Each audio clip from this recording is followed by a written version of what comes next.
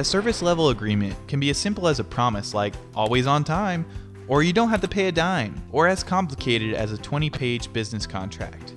In either case, it carries a huge amount of influence. It helps the customer set a reasonable expectation based on the provider's promises and holds the provider accountable to an agreed standard of performance. The field service industry has set the bar high for service level agreements. Companies using field service software are performing well because they have the right tools and systems in place. So how can field service software help you better fulfill your customers' expectations and compete in the marketplace? First, update your service level agreement. You may have written your first SLA based on what other companies were doing, or what you thought the customers would expect. Those expectations may not be true to what your business can deliver. First, go back through the data archived on your field service management system. Evaluate work order duration, first-time fix rates, wait time, and other statistics. Use these findings to set SLA standards that challenge your technicians but are realistic. Second, use your software's real-time visibility function.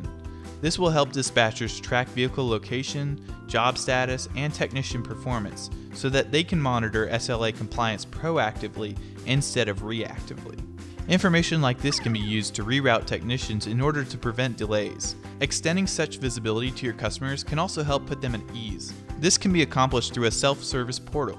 SLA compliance isn't just about hitting a benchmark, it's about delivering the quality of service that your customers expect. Set SLAs that delight and impress customers, but are still practical. To find out more about SLAs or field service management software, check out our website, TechnologyAdvice.com, where we can help you find the technology that fits the needs of your workplace.